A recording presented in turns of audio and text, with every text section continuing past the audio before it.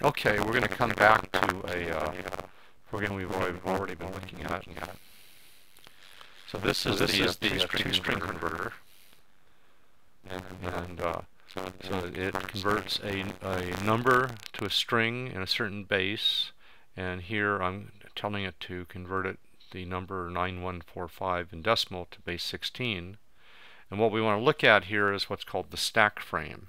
So every time you call a method or a function in Python or any language, computers create what's called a stack frame, which is an actual stack in memory, where what they put on the stack are the memory, the variables that are the parameters for the method, and also any local variables like digits.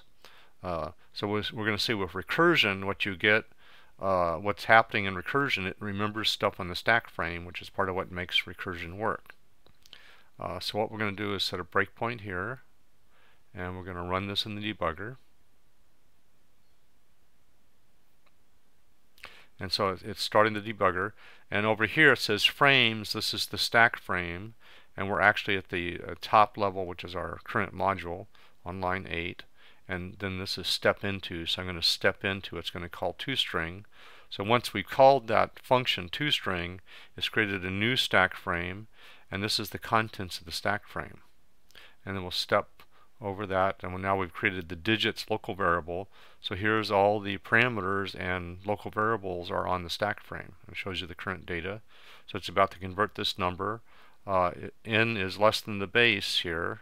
So he's going to skip this if and go to this expression after the return. So we'll step in again, and we're about to call toString with n divided by the base. So we'll step in, and we know now we have a new frame that's on top of the old call to toString. So when you have recursion, you're going to have multiple frames of the same method because it's calling itself, but each method has different parameters. So the parameters give you the smaller problem. So we have a smaller problem where n has already been divided by 16, and I'm just going to keep stepping here so we can look at what all these frames look like when we get to the bottom of the recursion calls. So then we have n is 35, and n is not less than base, so it's going to recurse one more time. So now n is less than base, so I'm just going to step once, and I'm at the if statement. So now we notice we've called toString, which called toString, which called toString, and finally it called toString, and each time it's divided in until it's gotten less than the base. So each of these frames stores what's going on in each call. So when we return, these frames will still be there.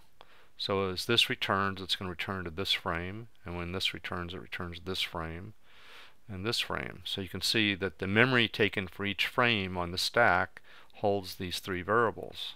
Now the first thing you're going to notice is we have some things that are on every frame. We're going to start talking about efficiency here. So this takes up memory. Every time you recurse, it takes up a memory for this stack frame.